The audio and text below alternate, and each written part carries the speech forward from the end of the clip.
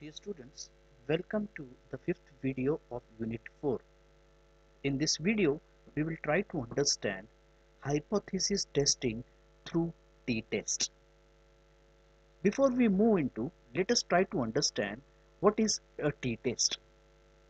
Dear friend, t-test is the most commonly used statistical data analysis procedure for hypothesis testing.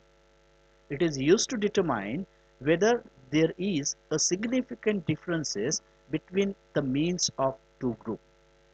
That means a t-test is a type of inferential statistics which is used to determine if there is a significant differences between the means of two groups which may be related in certain features. The test is one of the many tests used for the purpose of hypothesis testing in statistics. Let us try to understand what are the different types of three different types of t-tests available. There are three main types of t-test available. An independent sample t-test which compares the means for two groups, a paired sample t-test that compares means from the same group at different times, and a sample test that tests the mean of a single group against a known mean. That is what are different types of t-test available. Now the question arises, what is the purpose of t-test? The t-test is a statistics which is used to determine if there is a significant differences between the means of two groups which may be related in certain features. So the question which may arise in our mind, why is it called as a t-test? T-test was introduced in the year 1908 by William Cecil Gosset, a chemist working for Guinness Brewery in Dublin, Ireland. Student was his pen name. Gosset devised the t-test as an economical way to monitor the quality of stout. Hence the name t-test came into picture. Let us try to understand how we are going to calculate t-test for our understanding.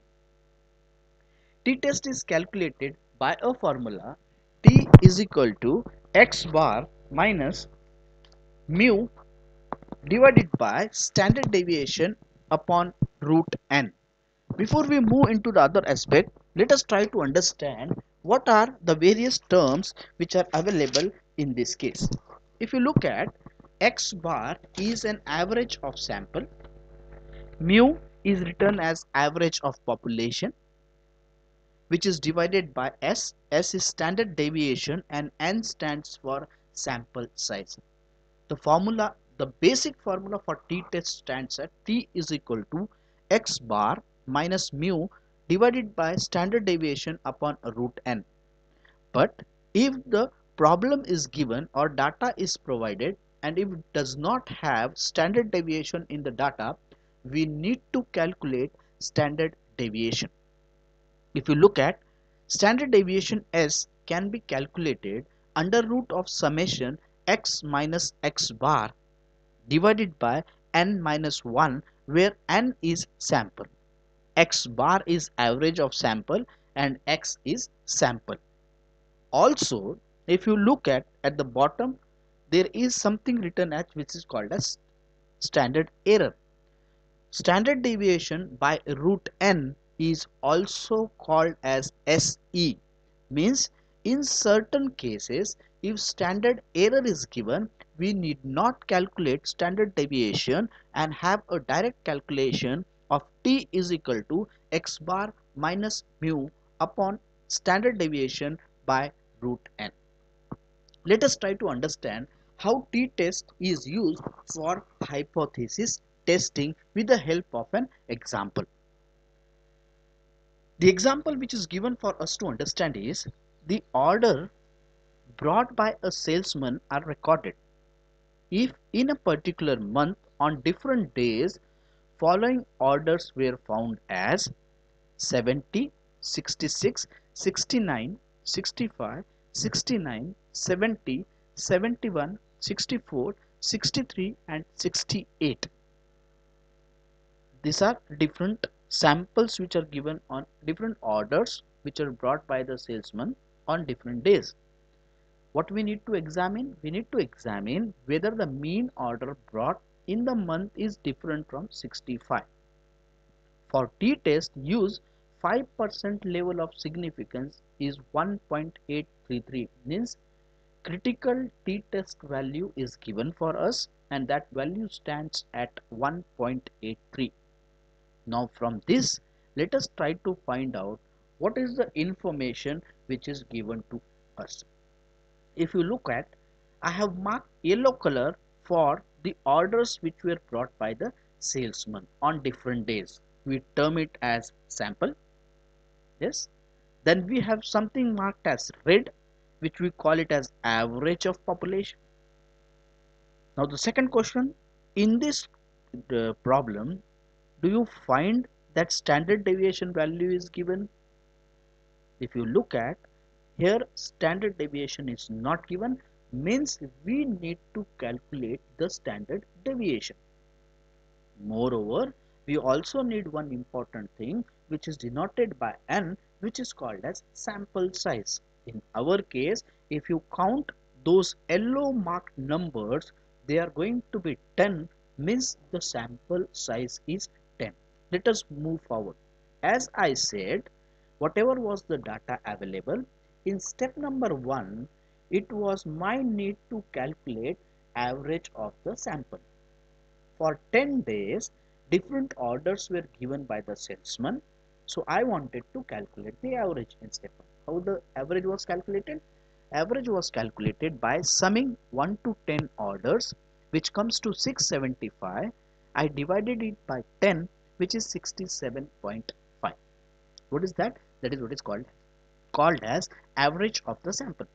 Similarly, if you remember, in the previous session, I clearly told you that we need to find out what is called as standard deviation, which is given as standard deviation is equal to summation under root of summation x minus x bar, where x is sample and x bar is average of sample. There are 10 sample returns which are available in a problem. That is what I have listed. Near to it, second column x bar, I have written as something which is related to average sample. You might be very clear how I have created an average of sample. I need to find out that. That is with respect to the average sample. Now, next step, as for standard deviation, in the numerator part, I need to calculate summation of x minus x bar square. So the third column, you see, I have tried to calculate x minus x bar, means column number 1 minus column number 2. I will get values, whether they are plus or minus, we should not bother, but we will write down whatever are the values which are available in it. Then, as such, we need to calculate x minus x bar.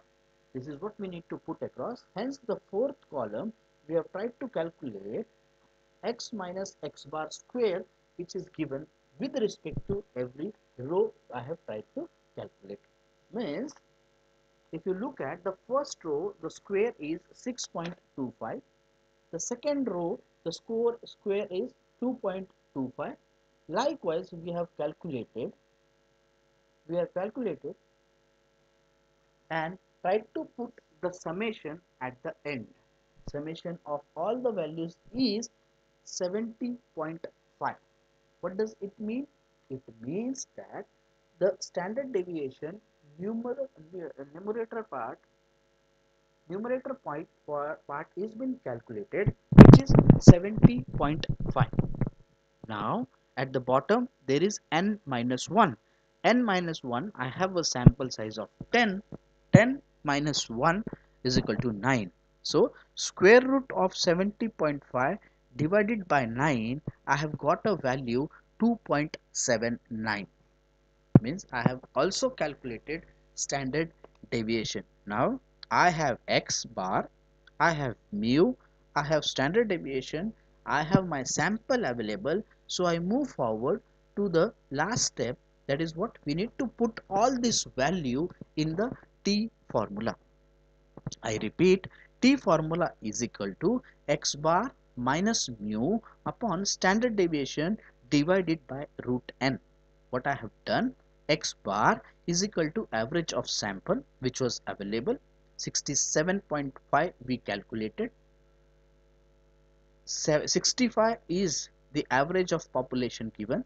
We have divided that upon standard deviation we have just calculated in the previous slide, 2.79, and root n is nothing but sample size is sample size is 10. Hence we have tried to understand it in the value which is root 10.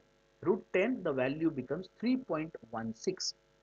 If you look at the difference between the values in the numerator is 2.5, I have divided it by 2.79, and root 10 is 3.16, which goes up. So I have got now a calculated value. The calculated value stands as 2.83, while the critical value which was given in the problem is 1.83. Yes.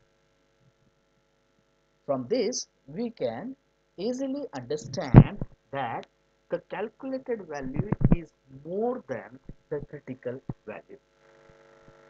That means null hypothesis which we have stated or we should state would be rejected and alternative hypothesis would be accepted.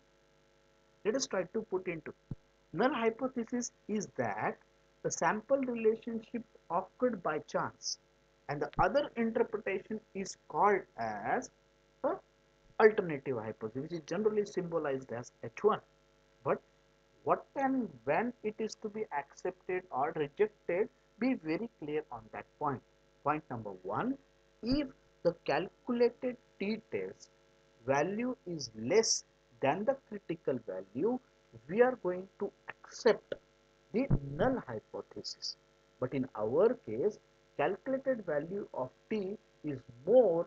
That means I am going to reject H0 and going to will be accepting H1. Hence H0 is rejected and H1 is accepted. That is what we need to. And then the question that we need to arise is, why do we need a null hypothesis? In this case, why are we trying to do this? The purpose and importance of null hypothesis and alternative hypothesis are that they provide an approximate description of the phenomenon. The purpose is to provide the researcher on or an investigator with a relational statement that is directly tested in the research. So when we try to test, we would like to understand whether the hypothesis which we have made is to be tested, and we are going to test it, what is to be accepted and what is to be rejected. That is what we need to understand. This is in short using t-test where the sample size is less than 30, we need to go for t-test, and depending upon the calculated t-test value we would accept or reject the accept. Depending upon the value, we would either approve or disapprove the null hypothesis. That is what we need to understand. With this, I complete my very small unit on what is t-test. Thank you.